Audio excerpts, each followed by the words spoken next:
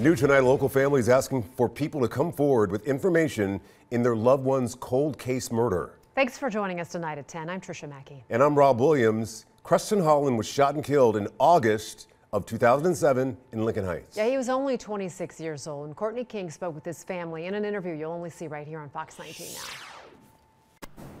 Yeah, Tricia and Rob were live outside the Hamilton County Sheriff's Office because detectives are the ones who are working his cold case. We did speak with his family. They tell us that Kreston was just a young father trying to figure out life when he was shot and killed. They also tell us that they will not have peace until they get justice for him. I just want to know why. Yeah.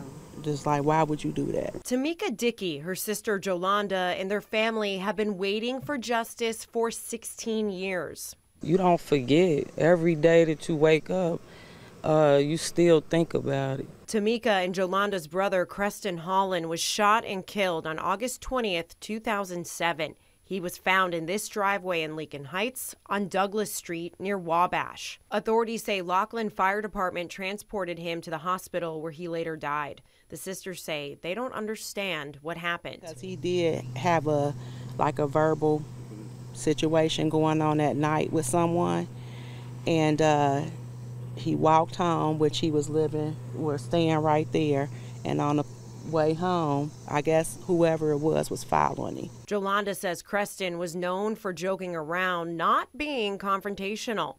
He might rap a few words or say something funny, but it wasn't worth his life. Both women say the lack of people coming forward with information is standing in the way of them getting justice for Kreston's unsolved murder. This is supposed to be a close-knit community, but now you just can't look at everybody the same. Because it's like, do you know what you know. So, and it's hurtful, especially knowing somebody out here know what happened, and they don't want to come forward to say anything. They are hoping someone will finally talk now that so much time has gone by. He's gone. We know he's gone. He's not coming back, but at least we deserve closure on what happened. And we did reach out to the Hamilton County Sheriff's Office for comment and to find out the status of that investigation, but we're still waiting to hear back. If you have any information in the case, you are asked to call the Sheriff's Office or Crime Stoppers at 513-352-3040. We're live from the Sheriff's Office. Courtney King, Fox 19 Now. Courtney, thank you.